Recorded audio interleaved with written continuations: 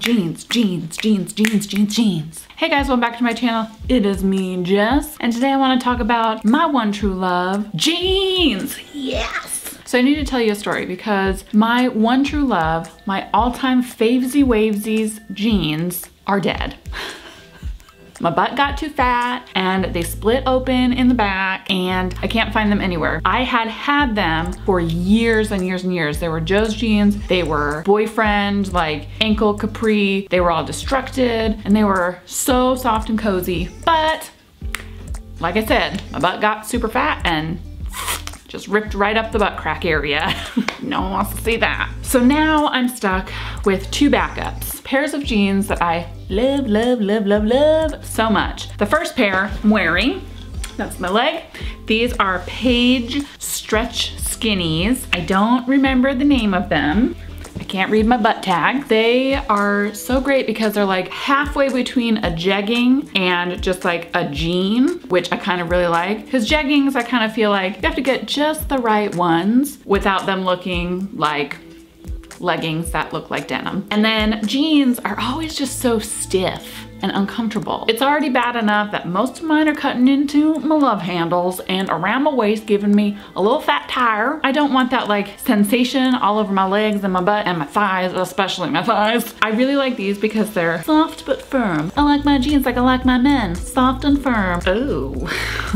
My second favorite backup pair, because my Joes don't exist anymore, are these True Religion jeans. I just really like these because I've also had these for years and years and years, and they're softy, but they're slim legs, they're not skinny legs. They wear in really easily. And if you haven't noticed by now, all my favorite jeans are designer jeans. And that is for one reason and one reason only. I have 19 million mile long legs, and I'm fortunate enough that they are quite slender legs. That means I can't really buy like Old Navy or Target. Like I can't buy that grade of jean or denim because they're always either super short or the waist size I need, they're super baggy in the legs, and so I can't find a happy medium. So my friends turned me onto designer jeans, I think back in high school, and I've never looked back since. I think it's worth it because like these jeans were like $85, but I bought them 4 years ago and they still work great. They're still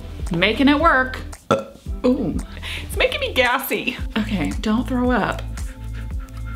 You're gonna pass out now. I wanted to share with you my love for my jeans, my one true love for my jeans, because my friends Megan and Wendy of Long Story Short, they started this monthly prompt where you can make content, any kind of content, and it could be an Instagram, it could be a blog post, it could be a video, it could be whatever you want it to be, about your favorite thing. And so January's prompt was jeans.